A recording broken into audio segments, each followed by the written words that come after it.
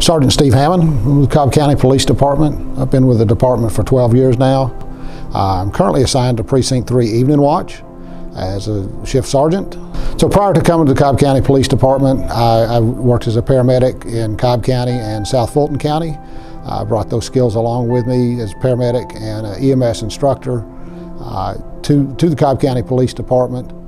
In 2013, we developed a program along with Chief Josh Taylor from the Cobb County Fire Department that started out as a self-aid, buddy aid type program for patrol officers to be able to render aid to themselves. We quickly realized that this program could also transfer or be used to treat the same types of injuries with the public. So we started to, as we taught this, we emphasized that it could be used on the public.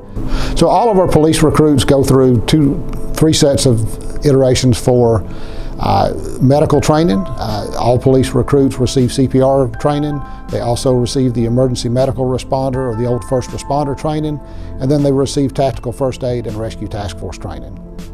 During active shooter training, we train and practice rescue task force. This is the ability for police and fire to integrate and provide care at the point of wounding.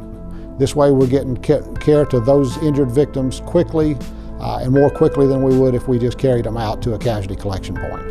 So overall for our program, we're running an 81% save rate. That's 150 saves with the deployments of our tactical first aid system. 4 of those are officers within the department or other departments, but 146 of those are members of the public. Those are people that police officers went out, they saw them in need, they saw them as a human being that needed assistance, and our officers went out and provided that aid to save those lives. So for the current year, we have 19 saves. We're running a 90% save rate.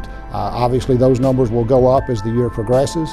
So with our tactical first aid program, it's not just limited to gunshots or stab wounds.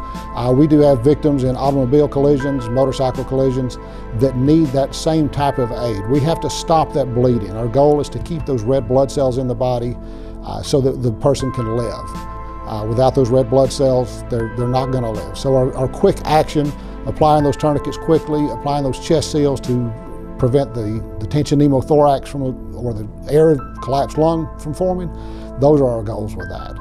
So this program has been supported from the highest levels, from the chief of police all the way down. It is a very near and dear program to the chief and something that is important for the department and the community.